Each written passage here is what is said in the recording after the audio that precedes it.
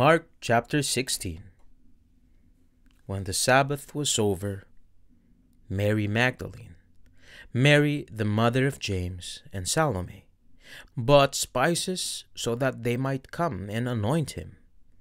And very early on the first day of the week, they came to the tomb when the sun had risen. They were saying to one another, "Who will roll away the stone from the entrance of the tomb for us?" And looking up, they noticed that the stone had been rolled away, for it was extremely large.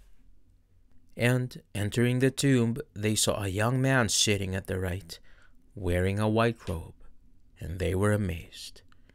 But he said to them, "Do not be amazed.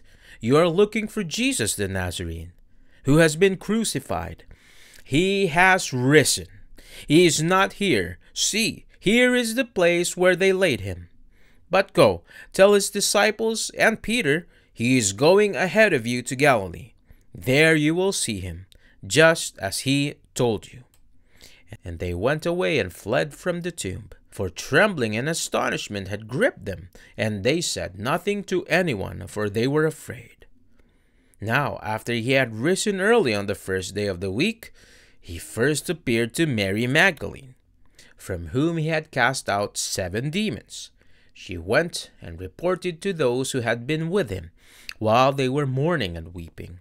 And when they heard that he was alive and had been seen by her, they refused to believe it. Now after that, he appeared in a different form to 2 of them while they were walking along on their way to the country. And they went away and reported it to the rest, but they did not believe them either. Later, he appeared to the 11 disciples themselves as they were reclining at the table. And he reprimanded them for their unbelief and hardness of heart, because they had not believed those who had seen him after he had risen from the dead. And he said to them, "Go into all the world and preach the gospel to all creation. The one who has believed and has been baptized will be saved, but the one who has not believed will be condemned. These signs will accompany those who have believed. In my name they will cast out demons. They will speak with new tongues. They will pick up serpents. And if they drink any deadly poison, it will not harm them. They will lay hands on the sick, and they will recover." So then, when the Lord Jesus had spoken to them, he was received up into heaven and sat down at the right hand of God.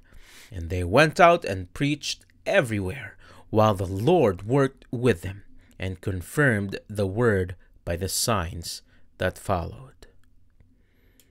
And they promptly reported all these instructions to Peter and his companions.